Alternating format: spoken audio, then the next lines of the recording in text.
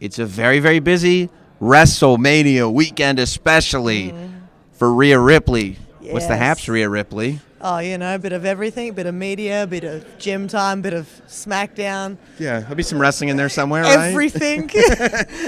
Everything happening all at once. This has got to be such a polar opposite, thinking back to your first WrestleMania. Yes. And, like, being in that ring. What was that like? I've been curious about that for a long time, to, like, have this moment being built up, coming from NXT and everything, and then it's like, hey, this thing, it's going to get a lot harder now because there's not going to be an audience. Man, it was heartbreaking. I remember going to the stadium and walking around and getting so excited over it. And then, I'm not even joking, like, the next day, I started hearing that WrestleMania might get cancelled, so I was messaging people, and I was like, it's not getting cancelled, is it? Like, I just went to the stadium yesterday. Like, please tell me it's still going. And then it was like 2 days later, they're like, yeah, we're moving it to the Performance Center. And then my heart sank because, like, I really wanted to have that WrestleMania moment. And it was still cool. Like, I'm not taking anything away from it. And it was, like, real cool to sort of be a part of that history-making event as well. That being my first one, too, which is wild. And that was my first time competing in front of the no crowd. Right. Like, my first ever time, because last time I was out there in the ring in front of people was the NXT Appreciation Night. And apart from that, I was doing backstage stuff up until my Mania match. Wow. So it was insane. I remember I was, like, getting ready to go out for my entrance, and my music started playing, and they shoved me out there. They're like, yeah, you can't wait for your cue. You have to go out straight away because there's no crowd. And I was like, what do you mean?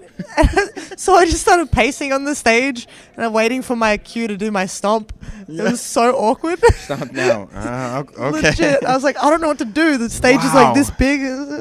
What did you say? It's like your first WrestleMania. It's nobody, and then you also have to, like, just assume people are gonna be reacting to this. I right? don't know what they like, and also, like, I'm not from Raw or SmackDown, so, like, they don't really know who I am. Some of them, so I'm like, it's a lot of confidence to just be like, I'm sure they're happy to see me. Yeah. I hope they're cheering for me. Probably, I'm the good guy.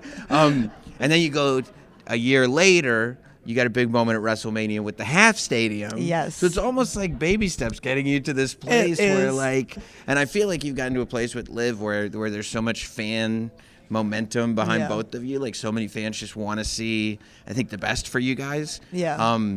Do you feel that when you are kind of out there? Yeah, and that's all I've seen on social media too. But I definitely feel it, like, as soon as we walk out there, they can see the chemistry and they see that we get along and we have fun together. And I think it makes everyone else enjoy their time as well, knowing that, like, we're out there having a ball and having fun. And I think the best part is the parts that people don't get to see that watch it on TV, where in the ad breaks, like, if we do our entrance before the ad break, we're out there having fun. Yeah. And it's what the crowd get to see that are there live in attendance. And sometimes they do, like, the DX cam. And, like, we'll be in the ring just, like, doing the socket and just, like, mucking around the whole time. But it's cool because then they get to see us having fun, and then they're into it more, and then they film it and they document it. They put it on social media and people see that, and they get to learn and know us on a different level as well, which is super cool. But, yeah, the chemistry is definitely there with Liv and I. And I mean, with all this stuff going on, you're so busy, you're doing all these interviews, and you're keeping your shoulders massive. I mean, I'm very wide. Shoulders are incredible. Like, there are people, I've talked to people in, like, weightlifting gyms specifically about you, and they're like, holy, and then you turn around and you're back and everything, and they're like, how? I don't know. I don't know. I think it's a genetic thing. I mean, it's awesome. I mean, I do work hard too, but, like, it's ridiculous at this point. It's insane. Like, I don't know what I'm doing. I did shoulders yesterday, and it was the crappiest workout. And they just responded. My arms they grow. My stomach doesn't do anything. My legs don't do anything. But my upper body, man, like, just straight away, like, I pinky lift like a weight, and I'm like, let's go. And I think that's the secret too that a lot of people don't know about, like, weightlifting. Like, a lot of people will, like, try to get big biceps or whatever, but you got big shoulders, man. You don't need anything else. As long as you're good from here up, you're back good. And shoulders, bro. It's the number one. That's the lesson. Back and shoulders, back bro. And shoulders. It's the number one. And you heard it from somebody who's got a back and shoulders. Rhea Ripley. Jesus. I hope you put a championship title on that shoulder. I can't. It doesn't fit around. I've tried to do the whole clip thing and it doesn't work. I'm too wide. I guess I just wear it around my waist. My shoulders are too big.